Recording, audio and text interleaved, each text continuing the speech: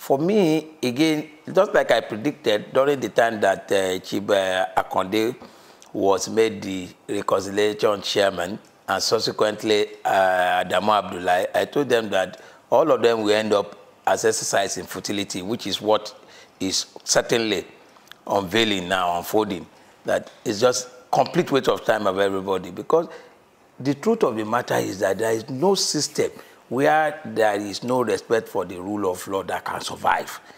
And if there is anything that APC is known for, is violation of the rule of law, violation of even their own very constitution. And where you have such thing, there is nothing you can do about resolution. In fact, the best that could happen to them is court intervention, judicial intervention.